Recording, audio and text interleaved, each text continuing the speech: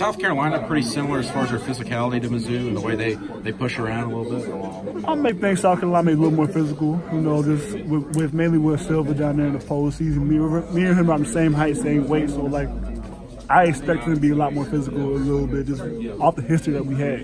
You know, I gotta be more. We gotta be more able to play to that, you know, but not by not fouling because he shoots a lot of free throws.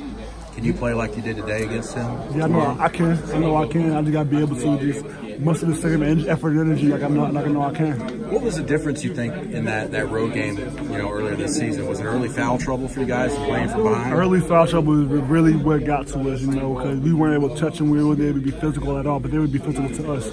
So I can't blame on the refs because we got to play through that. But at the same time, that's always a factor. Was that a big key today, even? I mean, because early you guys got in foul trouble. The second lineup had to kind of come in and fight through that, even, you know, with some whistles being swallowed a little bit. I mean, we're able to fight through that because we know it's 9, 10 deep, so it's not really much I can really speak on that for real. Because I really don't know how to answer that question, but I just know that as a team that we were able to pick up when somebody else was slacking, you know.